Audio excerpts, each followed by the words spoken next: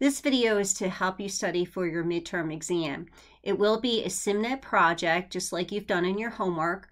You're going to download your set of instructions, your Excel spreadsheet, and then you'll go ahead and edit it based on your set of instructions, and you will upload and self-grade.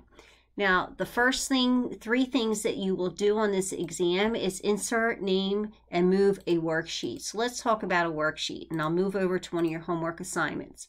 Now, remember homework assignment 1-4.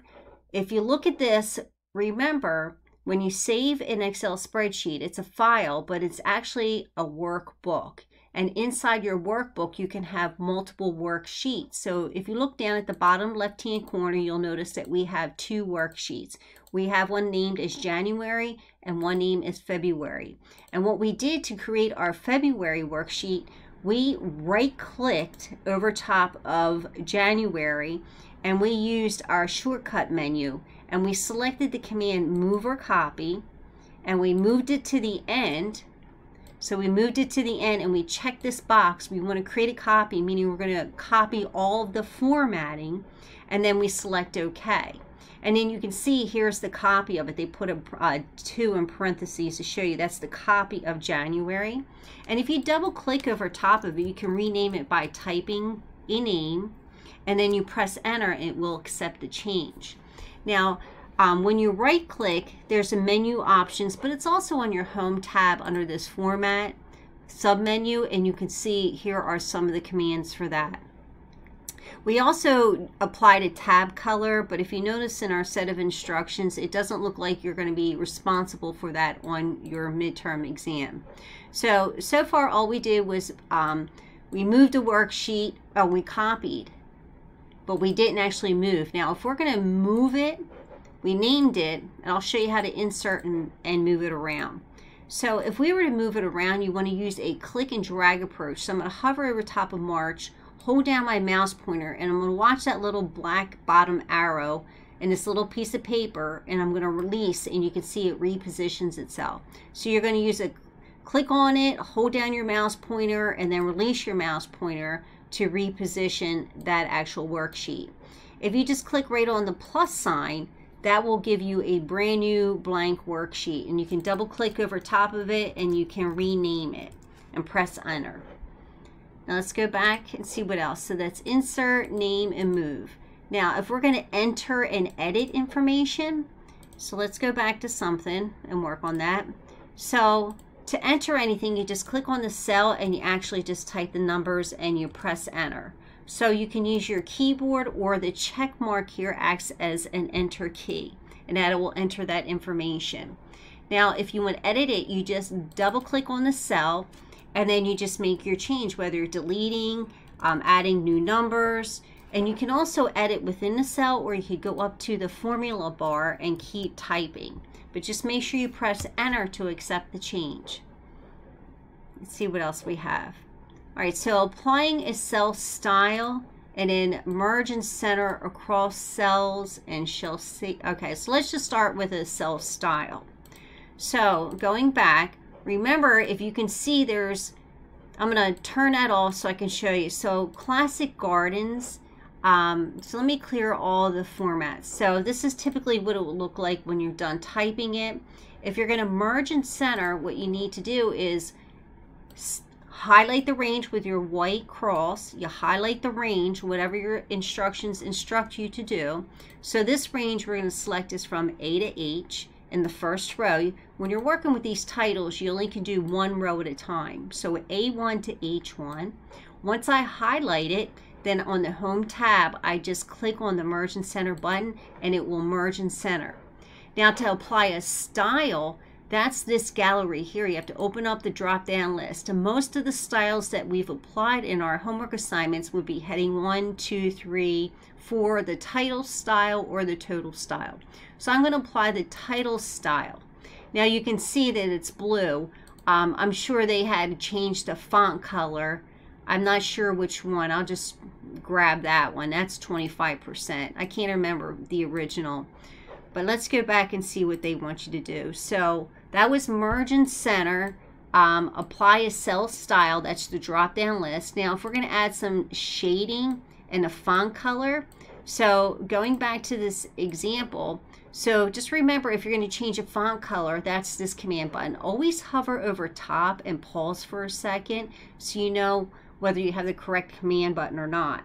And if I click on the arrow, that will give me the drop down list. Now the color is the first row, but when you go down into that column to these different rows, these are the percentages of that color. So this is 80% of olive green, that's 60%, and this goes down and so forth and so on. And like this one is at 25%. So pay attention to if there's a percentage associated with it. Make sure you're going down in this column and you're selecting the correct one.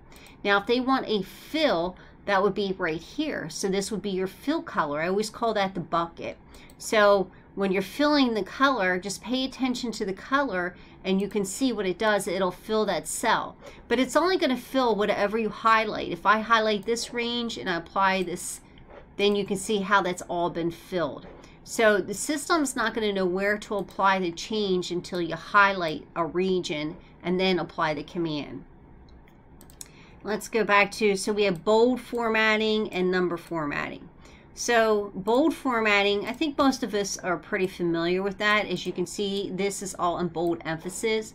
When you, it's like a light switch. You can see it's grayed out. If you turn it off, it will go back to its normal appearance. If you click on the B for bold, it will apply a darker appearance to your text.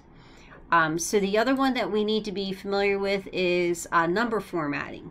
So number formatting, I'll go back to January. So you can see these numbers here. You can see the bottom row has dollar symbols associated with them. So, and these have commas. So there's three things that you can do with these numbers. You can either apply, this one would be your, and make sure you pause with your mouse pointer. This one's a counting number format. Now you can see we have those extra zeros. So we could always go over here and decrease our decimals. That way it's rounding up and we don't have a 0.00 anything. This is a comma style. So if I was to take all the formatting off of this particular row, so I'll go to clear formats. So it defaults back to the beginning. And if you click on this comma style, it will include a comma for the thousandths place. And again, I'm going to decrease the decimals. So that will give you the comma without the dollar symbol.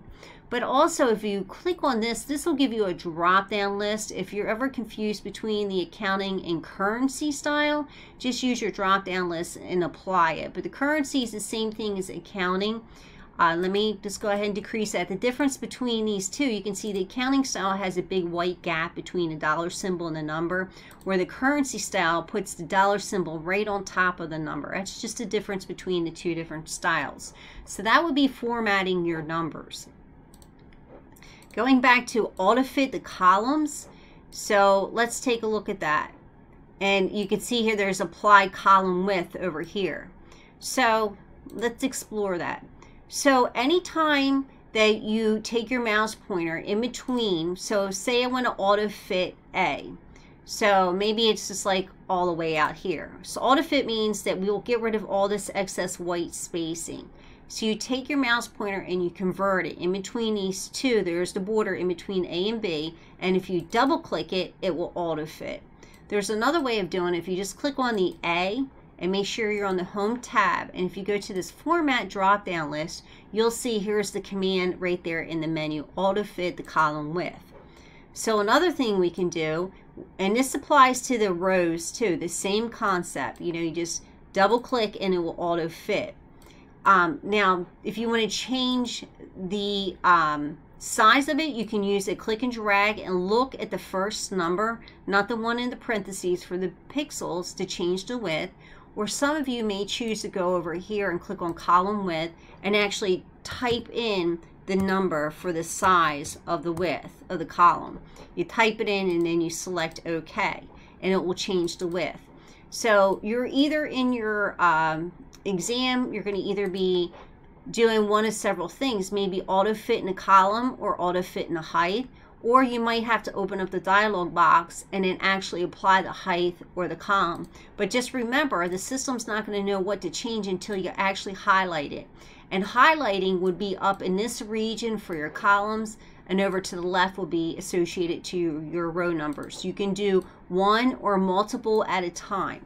Just read your set of instructions and it'll let you know what you need to do. All right, I only have 15 minutes per recording and we're already at 10, so there might be a part 2 to this review. Okay, so we took care of margin center, cell shading, just filling in colors, font colors. We took a bold formatting, number formatting, auto-fit a column width. All right, let's go ahead and now work on our sum function and how to use this autofill button. So let's go back to that same example. So we had totals here. So I'm just going to go ahead and delete those out so I can show you. So we position ourselves where we want our answer. So if we're going to add all 4 of these weeks for the apparel, we want our answer to display here. So we activate our cell where we want to display our answer. And you could do one or two things. You can either start typing out the equal sign and the word sum. And when you see it populate below, you can double click on it to go into that function mode. Or you could just go on the formulas tab. You can see here's a shortcut button right here, the sum. If you click on it, you can see it automatically self-populates and it already collects the correct range from B4 to E4. If it doesn't, you just would click on it. So let me double click. So if it didn't, all you had to do is just override it and click and drag and it will self-populate that information. You can check mark it to enter it, or you can press enter on your keyboard, either way. But once you're done that, so I'm going to blow this up so you can see it.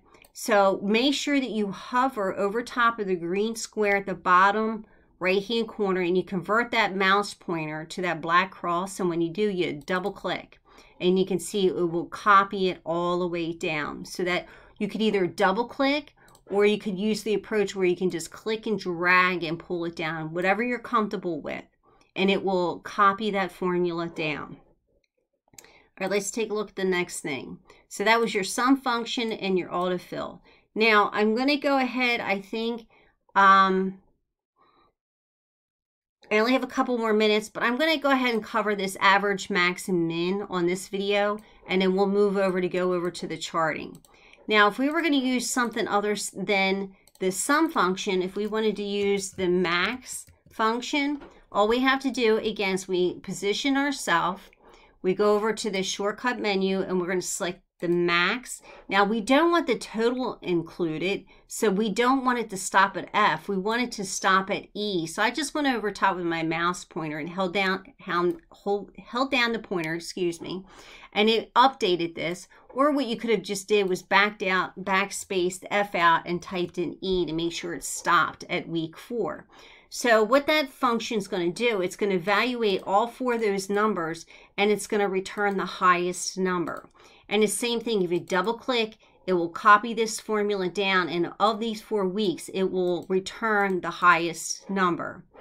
Now, you just repeat that for the same thing when we look. Let's see what else. They want us to do an average, a max, and a min. So the same thing will apply when we're working on, sorry about the phone. So we'll do the same thing, and let me get over to the correct worksheet. So the same thing whenever we're working on our min command. I typed out a couple quick titles, so I'm going to position myself, go up here and select the min, and again, you're not going to select all of that. The range should stop at E, so you could easily just backspace that out and type in E and press enter. Make sure you're not including these. And then I'm just going to double click to copy that down, and what it's doing is it's grabbing the lowest number of those 4. And now it's going to average them out. Now I'm going to select average. And again, the range should stop at E, not including the rest of the cells. I make the change, press enter. I go back and I double click over top of that green square in the bottom right hand corner. And I copied it down. You can see it copied down the dollar symbol. So I'm just going to highlight all that stuff. And I'm just going to go back to the home tab and click on the comma. And it will convert its style. And then just go ahead and get rid of those points after the decimal. Okay, so I want to move on to a part 2 for this review.